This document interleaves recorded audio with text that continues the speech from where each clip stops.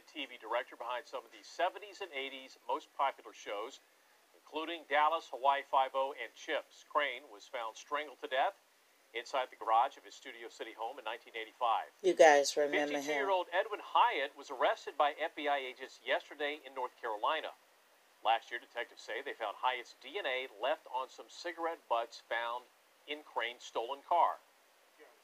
Do you not remember what happened in 1985? I have not a really good memory. It's bits and pieces that were brought back to me just by suggestion. Would you have done this murder in 85? Anything's possible back then because no memory of it. No, I was big into drugs. Federal agents say Hyatt admitted to killing Crane. He is currently awaiting extradition here to California.